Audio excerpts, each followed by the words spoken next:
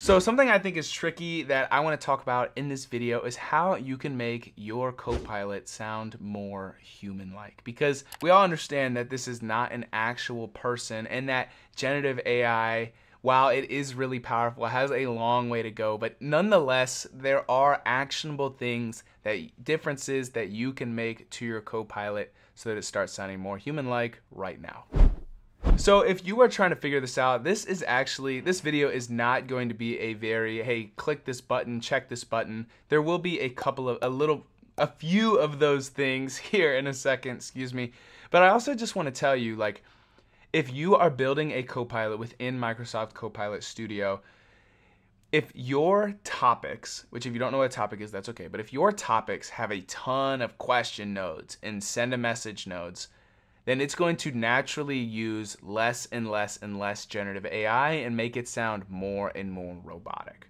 And so what do I mean by that? If it feels like your Copilot is constantly repeating itself, or you already gave it information, then it asks a question that you already gave it, so then you feel like you need to repeat yourself, then it's probably because you are setting up your topics incorrectly. Now, I want to show you just a couple of things that may be negatively impacting your Copilot within Microsoft Copilot Studio. So here I just have a coffee Copilot that we use to say, order a coffee and learn a little bit more about coffee.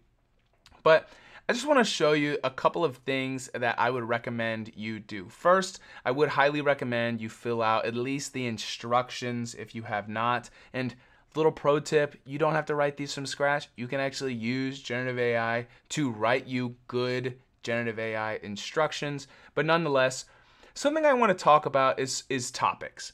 And you'll see here are all of the topics that I have for this Copilot, and the majority of them are kind of pre-built ones.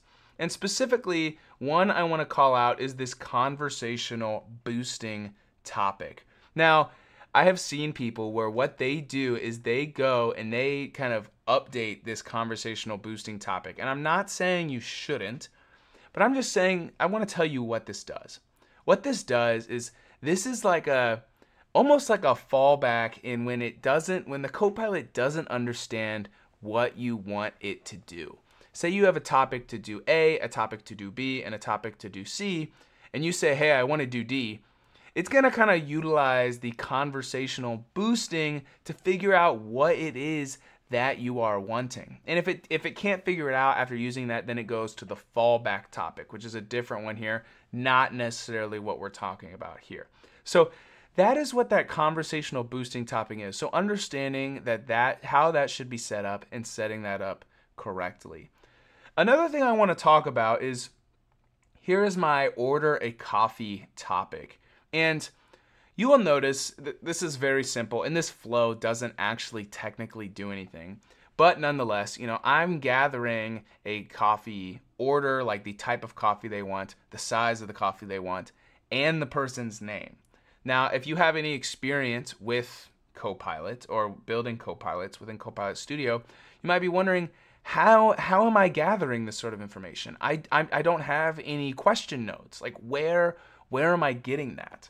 So that is kind of the main premise, public service announcement that I wanted to make in this video is, the more question nodes and send message nodes that you have, the more structure your Copilot is going to have. And that means that it could tend to repeat itself. And there are settings that you can say skip question, if necessary, whatever. But I find that those don't actually work as well as we think. And so, for example, if I were to ask a question and say, hey, what sort of coffee do you like? And then the next question, like I have these questions built out. And then the next question is, what size coffee do you like? And then the next question is, what is your name? If I kind of hard code those questions into the canvas here, then what if my first message, it says, hey, what sort of coffee would you like? And I say, I'd like a small black coffee. My name is Griffin. Like, if I gave that question, I responded with all three, it's going to then go to the next question and say, what size coffee do you want? Right? That doesn't sound very human. Like, that's not how it would be like if I was interacting with a person. And so how do we get around that? Well, another tip that I wanted to show is you can actually set up, so these are variables, not talking about variables in detail as a part of this video, but no, excuse me. We have these things called topic inputs. And so if I'm on my order a coffee topic, I'm gonna go to details. And here you will see there are inputs.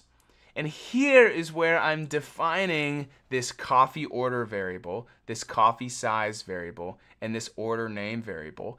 And this is also where I'm defining the question that they will ask, or that Copilot will ask. So if I click on this additional settings, well, for one, it says, hey, what the coffee type variable is the type of coffee someone would like to purchase or order.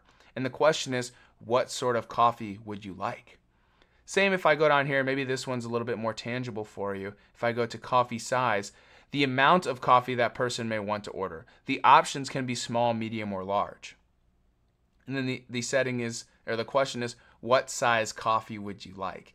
And so this way, when you utilize topic inputs, you're actually leaning on generative AI to diagnose that message and figure out and set the variables accordingly. So you can get things off the canvas as you need. I also just want to say kind of one final tip, and I will actually link the video to this after this one so you can go directly to that, is finding ways, if you need to ask questions. Like there are several scenarios where that is unavoidable and scenarios where I would highly, highly recommend it. So this is not a don't add question nodes video. But say there are scenarios where you need to ask questions. I would highly, highly recommend you utilize quick replies as much as possible. The reason is because that way you can kind of standardize how people are responding. Now, what are quick replies? Quick replies are kind of in this message over here. Actually, let me show you. It's actually still set up. So if I were to say, I just had a coffee and would like to review. I have a Copilot review topic set up. These here are quick replies, just so you can, tangibly see what I'm talking about. And selecting one of these, it standardizes my response to this. And so setting up things like quick replies, setting up things like synonyms, defining and adding descriptions wherever you can within your Copilot are going to be so, so huge. Now, if you feel like what I've said has not helped you in your scenario, then be sure to follow the first link in the description down below to get in direct contact with me. I am super passionate about learning more about Copilot Studio, and I want to learn things. I want to help you learn things. If you have questions or feel like you need coaching or need specific help in your scenario and can't find something online, get in contact within my email or send me an email with that first link down in the description down below, and there you are. I want to know if there are things that you have done to make your Copilot sound more realistic, then I want you to let me know what you have done down in the comments down below, and just let me know what you kind of do to, again, make Copilot sound more human-like and less like a robot, especially if this is kind of customer-facing or, end user facing, isn't maybe internal Copilot or anything like that, but something where it's a representation of a company or a brand. You want it to sound real and authentic and like a person. And so any of those tips, be sure to drop them down in the comments down below so that anybody else watching this video can check those out. Thank you so much for sticking to the end of the video. My name is Griffin Lickfelt. Oh, I almost forgot. If you want to know how to check out how to set up multiple choice questions and quick replies, be sure to check out this video here. Okay, cool. Now the spiel. My name is Griffin Lickfelt, the host. If you want to come and hang out with me a little bit more, be sure to check out the Power Talks podcast on this channel. New episode every Wednesday. I'm excited to connect with you in the next one.